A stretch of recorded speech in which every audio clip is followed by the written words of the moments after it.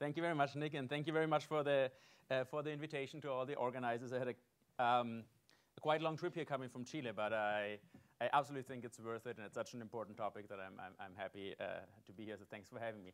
I want to talk a little bit about the opportunities, the threats, and the policy changes in 10 minutes, so it's going to be quite a mix of different things I think I'm going to throw in there.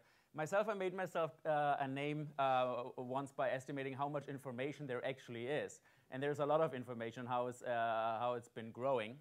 If you estimate the numbers, or if you estimate the amount of information, so it started, let's say, in the 80s when we were still analog. The white stuff is the analog information. The green stuff is the digital. And you can see how much it actually exploded here. While only less than 1% or 1% was digital in the late 80s, now it's almost all of the percentages is digital of the information that we have in the world.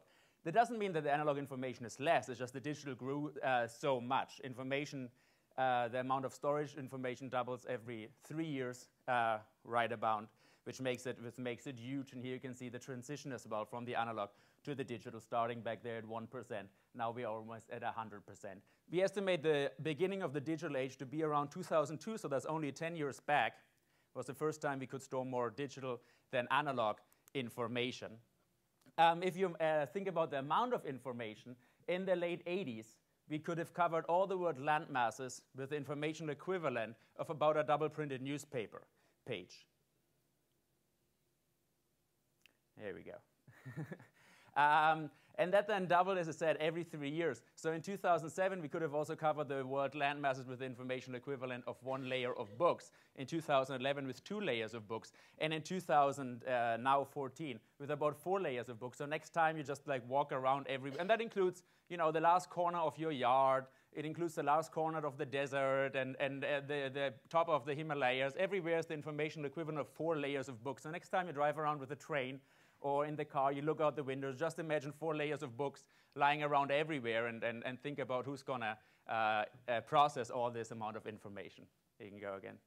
And the communication as well has increased tremendously. In the late 80s, we communicated the information equivalent of about 2 newspaper pages per day through the phone, through postal exchange. This also doubled actually quicker. And right now in 2014, the average person exchanges the information equivalent of about 35 newspapers, entire newspapers, and we receive about the information equivalent of 300 newspapers. So that's a whole lot of amount of information, and we're working on quantifying that a little bit.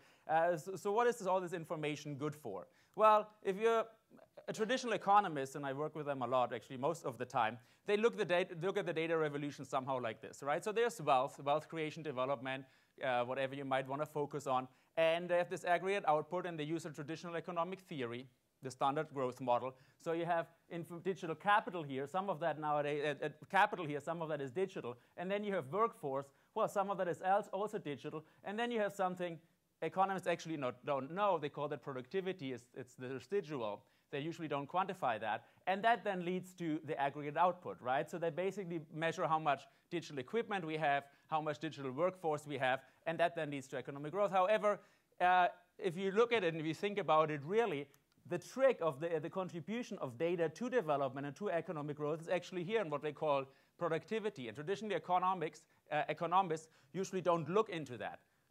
They don't really know how to relate information or data to something like economic growth, and they just use these proxies here for growth and leave that out. Now that is very, very dangerous because the amount of digital capital, for example, has less and less importance because all over the world, let's say there is a standard of technological infrastructure, and the amount of digital capital matters less and less. So for example, here's the amount of countries. Here's the countries and the technological infrastructure they have. And we can see a kind of like trend. Of course, less developed countries have less digital infrastructure. More developed countries have more digital infrastructure. And that's usually how we measure it. But there's something also very interesting going on in this dimension. Here I projected the information processing capacity in kilobits per second. So here I actually measured the informational capacity. And you can see it kind of like that countries are hitting a wall. Like from less developed countries, they go up here, And then at about 2.5 devices per capita, we hit a wall, and then we go straight up. That means in no country, there's kind of like you don't have more than 2.5 devices per capita. That's kind of like a threshold. You have a mobile device and a fixed device, and that's about it. So if I just measure the amount of devices as the technological capabilities, I cannot explain actually the contribution of this technology to development and growth. What I have to do is I have to also see the amount of information that you actually process. I have to measure bits and bytes, something economists usually don't do. And the interesting thing is there seems to be no limit, right? Because the question now here is, well, we obviously have a limit here about how much technology we have, but is there a limit on how much information we can process? Is there kind of like the same saturation process going in? Or is the sky the limit, basically, and always keeps on going? So what we have to do if we want to understand the role of information for development and growth, we have to actually move on to a theory that includes information per se as a driver of growth. Not only technology as a driver of growth, like economists do it. And in order to do that, and I thought I'd take a minute or two to introduce you to these kind of new theories that we are working on, I have to go deep down the rabbit holes of where the information theorists actually live, such as this, the godfather of all of it, Claude Shannon.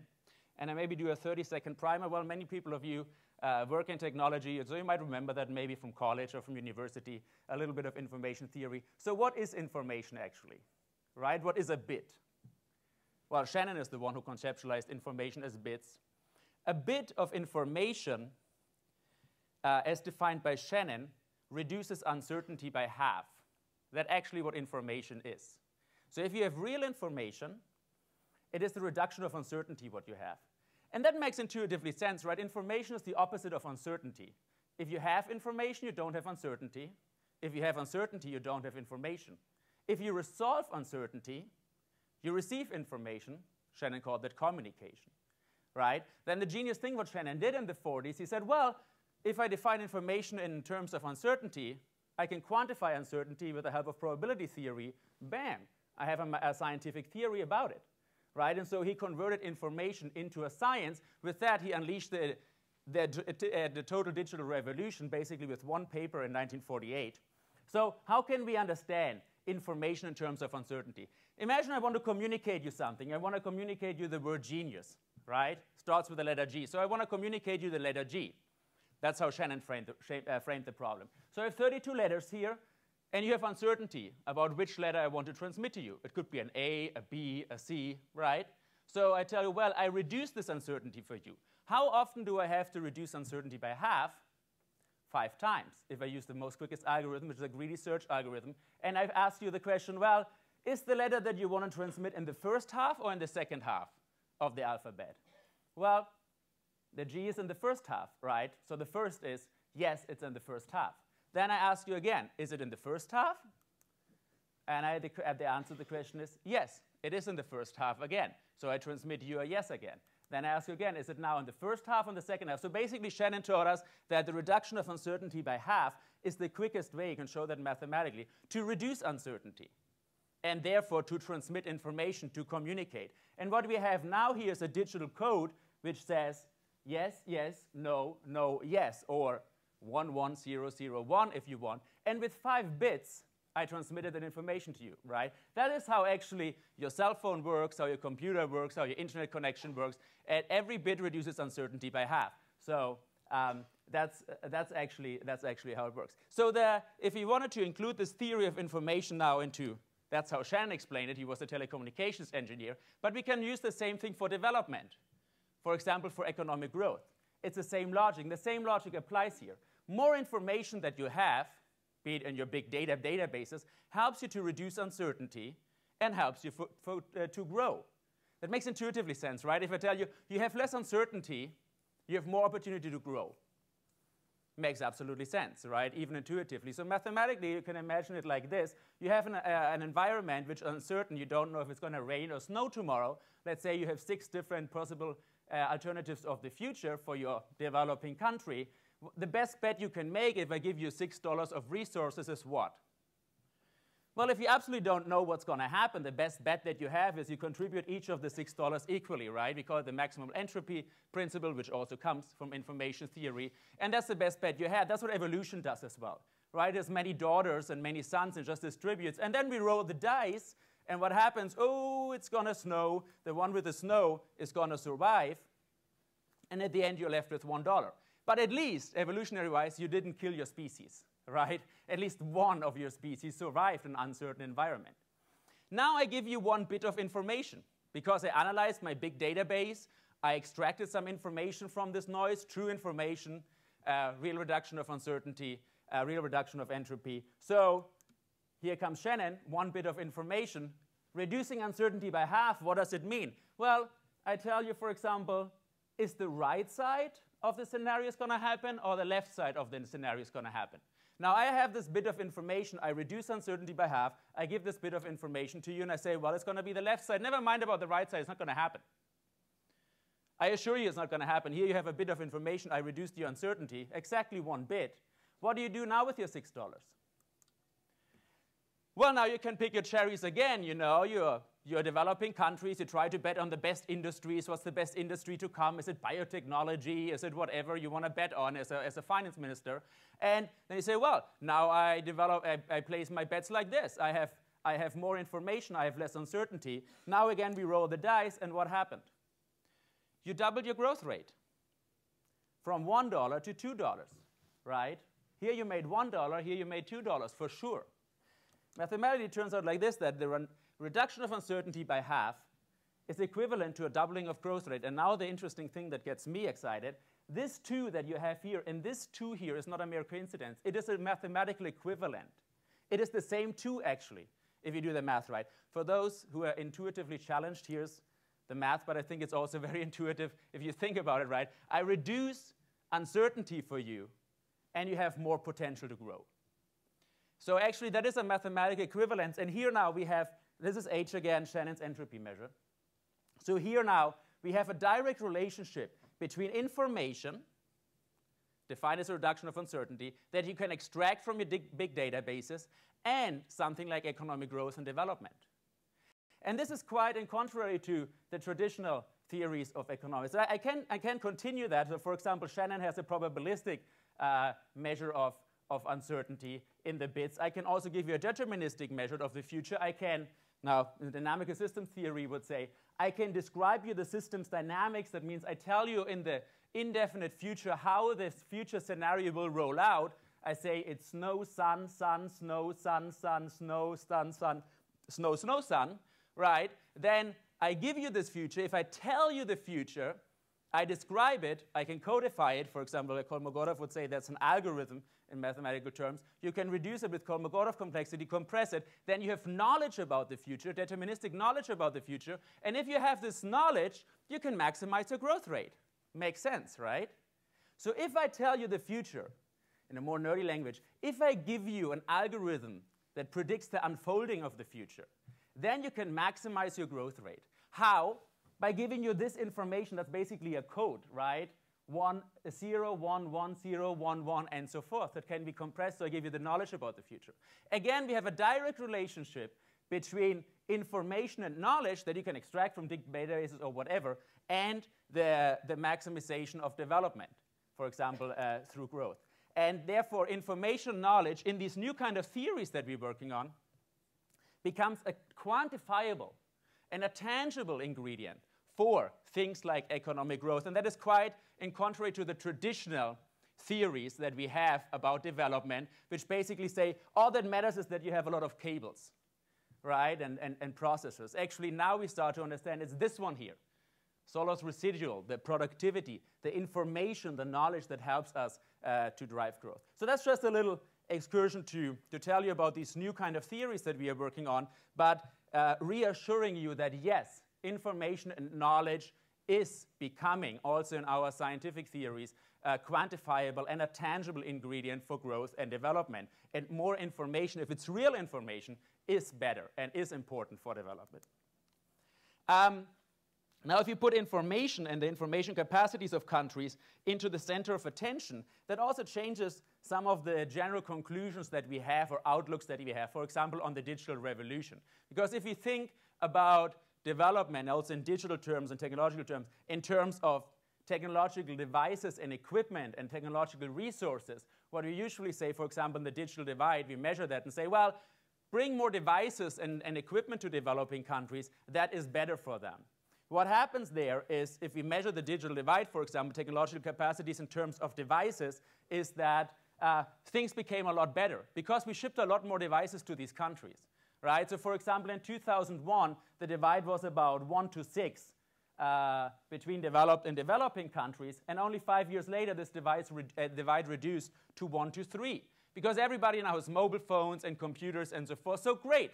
We can all applaud ourselves and go home. The digital divide is closing. We did our job during the last 15, 20 years. There's a lot of technology now in developing countries. Let's all go home. The problem is if we measure that in terms of information and informational capacities, it looks quite different. While in 2001, the divide in kilobits per second of telecommunications capacity in developing countries was about 1 to 10, right? 50 kilobits per person to 5 kilobits per person.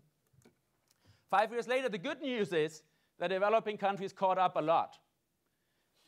They basically made up the level of developed countries, right? The developed countries here were 50 kilobits, and only 5 years later, the developing countries caught up. That is very good news. That opens, in absolute terms, possibilities, unique possibilities for millions and millions of people for the first time. That is very good news. However, what's a little bit the danger? Is that the developed countries even took off much more, right? So the divide actually in informational capacities increased. So while the divide in terms of technologies is closing, the divide in terms of informational capacities is increasing, which basically means that knowledge, and I told you, information is a tangible and quantifiable ingredient for things like economic growth. If you were with me on that, you also have to be with me when I say the divide between developed and developing countries is increasing, because the information divide is increasing. The fact that we are applauding ourselves that the digital divide is closing is because we measure the digital divide wrong. We just count the number of cell phones, while disregarding that a cell phone is not equal to a cell phone.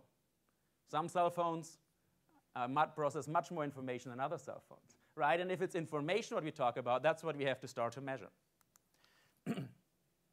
So that's one thing. I said we have to start to measure information. Now, another benefits and threats of the big data revolution is, I said, well, if we analyze this information, that means that then we can make predictions about the future, right? And making this prediction is kind of like the creme de la creme of science, and of course is the holy grail as well of the big data revolution. And making these predictions in real time is basically what that's all about. Extracting knowledge from the noise, making prediction, reducing uncertainty, maximizing our potential to grow. So this is kind of like the typical graphs that we all know, right, from the big data revolution. I don't know, you use Google searches to predict unemployment, or use Google searches to predict the dengue outbreak in Brazil. So you can see here the official data from the health ministry in yellow, and the Google trend data. And you can see it goes pretty much one-to-one, with the difference that Google is in real time. And you can now, if you have a lot of Google data, also make predictions about the future where the official statistics still don't work, right? So that's kind of like the holy grail of the big data revolution, using a proxy, such as Google searches, to make another prediction in real time, and then make predictions, which here, again, reducing uncertainty helps you to foster development. In this case, fighting dengue outbreaks in Brazil. And this goes a lot. For example, there's this famous example that the UNDP came up with one report with the poverty statistics. For example, it was claimed by this, the United Nations agency. It was claimed that you can use, for example, cell phone prepaid data in order to predict poverty statistics in real time, which I think is a genius idea. I don't think we ever got the funds to implement that, but I think that's kind of like the spirit you have to think about in big data, right? So while the poverty statistics come like with a 1 or 2 year lag, it was suggested in this report that you take cell phone prepaid statistics, every poor neighborhood has prepaid phones. You track them in real time, and since we know that telecommunications expenditure is kind of like a basic necessity, you, by tracking this data, can find a correlation with poverty, and then in real time, per neighborhood, can already predict poverty statistics. So that's kind of like the spirit of the big data revolution, right? We take some kind of proxy, extract knowledge from that, and make a prediction somewhere else. Now, this can also go horribly wrong, this kind of like with the proxies. It's dangerous because often they are proxies, and often that knowledge that we extract there, we shouldn't be too sure about that, of basic statistics reasons and of others. For example, a story that just broke, I think, 2 weeks ago was the one with the NSA and the drones, right? Where they basically said, well, the NSA is identifying terror suspects by a big data proxy, which is again as well the cell phone carrier. So they look at the SIM card, and whenever the SIM card is of this person, they assume that that is a prediction that that's where the person, and therefore the drone kills him. However, but the cell phone is not equal to the person, obviously, right? So the JSOC drone operator then states in this report, it's of course assumed that the phone belongs to a human being who is nefarious and considered an unlawful enemy combatant. And this is where it gets very shady, because obviously the cell phone is not equal to the person as well. So this is now an extreme example how it can go wrong, but there are many other examples how it can go wrong, where our actually extraction of knowledge through these kind of proxies doesn't really and cannot assure you that it represents also how the future unfolds. Where it then becomes much more shady or sketchy is if we then use this big data, try to reduce uncertainty, and even make predictions about what you're about to think yourself.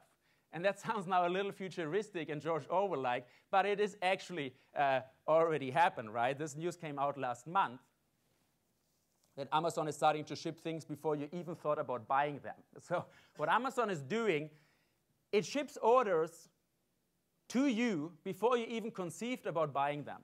It optimizes their inventory time by that. Now, of course, it doesn't ship it to your house. It ships it to a location near you, and they take big averages, but they have proven that they can reduce inventory costs tremendously by that. Basically, by analyzing big data about your shopping behavior, and they already know that you are about to purchase some diapers again next week. Makes sense, because if you purchase diaper for the last 10 weeks, it's probably also going to purchase them next week, so they make predictions. But actually, that goes in the direction of thought prediction, right? And it goes there, and that's what big data allows us, especially if we live all these transparent lives. Where does this become sketchy? Well, it goes back to what Benninger called the control revolution. Benninger wrote a really fascinating book in 1986, which got very little attention comparatively. Castells and others talk about the network society, got much more attention. For me, Benninger's book is actually a tremendous contribution, and he, instead of talking about the information society or the network society, he called about the control revolution as the origin of the information society, right? He defined it as a complex of rapid changes in the technological and economic arrangements by which information is collected, stored, processed, and communicated. Call it big data. Of course, he didn't know about that 20 years ago. And through which formal and program decisions might affect social control. So actually, he says, all of this is about social control. It makes sense that it is about control because, as told you, it's about reducing uncertainty. If you reduce uncertainty, you have more control, right? That's how information theory and cybernetics go together, and so forth. So it's actually what we're dealing here with is a control revolution, and it's about social control. And that's also where it becomes often very sketchy, because, of course, the highest level of social control that we have is, of course, the public sector, and it has been set up 200 years ago by a controlling mechanism that looks like this somehow. But, of course, we have long stopped to execute the system like this. We actually started to introduce new kind of feedback mechanisms. And I tell you an example in order not to get into modern examples, which are very high in the newspapers. I give an example that's 20 years old. From the presidential campaign of Dole against Clinton in 1996. There they identified, they did big data research, you might call it, on a lot of databases, and they found somehow the correlations came out with something that seems to be important in user behavior, and they found out the only thing that really correlates is that these kind of voters, they were all mothers, and their children were all doing soccer, right? If you analyze, for example, credit cards, the records, you can find that easily out, right? And they understood that soccer moms is an important swing group.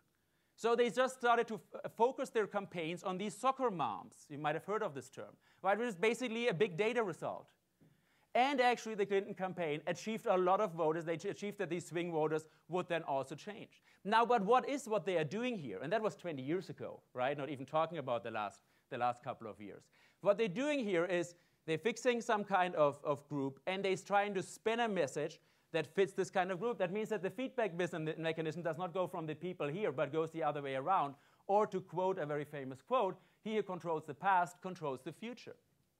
Now, when I was talking about the last 15 years, talking this digital revolution, I often quoted our friend George Orwell here, and usually people would laugh or stand up or shake their head. I overheard one saying once, oh, you know, is this generation of Germans like him, you know, they have a bad concept of the past, and they always have, that's so ridiculous. We want to talk about nice things here, the digital revolution, and, you know, and all the great benefits we have. It's such a, you know, he ruins the entire mood by, you know, this.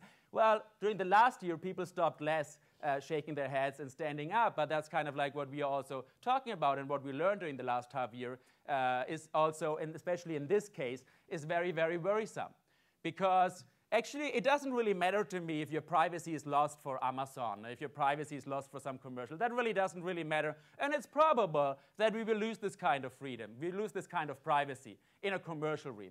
It gets very, very sketchy if we lose this kind of freedom and privacy if the data goes in hand of those that we are supposed to control. It's a social control revolution. And that affects the highest level, right? And to keep on citing Orwell, what he says here is that by comparison to what existing today, all the tyrannies of the past were half-hearted and inefficient. And that right now. And when we're talking about bringing these technologies to developing countries, where institutions are very unstable or even inexistent, we have to be aware of that as well. Because we even know that the strongest countries, the countries with the strongest institutions of the world, are struggling with this control revolution, and they have no idea how to handle it. So if we bring these tools to the least developed countries of the world, we have to be very aware of this aspect as well. Okay, that closes it. The policy challenges is regulation, the last point as well. And incentives, I will talk about in my next presentation in the breakout session, more about incentives, how to incentivize governments and countries to work on this open data revolution a little bit more. And so I talked about the opportunities. I said that this data helps us to contribute to development, especially growth, and it helps us also to understand actually what information knowledge is, which my academic side finds very exciting. And the threats, you know, there are new dimensions of inequality. As I said, the information gap is actually widening between the countries. We can make wrong predictions, which is dangerous. In the most extreme case, we can kill the wrong person. And it's about information and control, and we have to be aware that that's what we're doing. We're changing control structures if we bring in data and information technologies to developing countries. Thank you.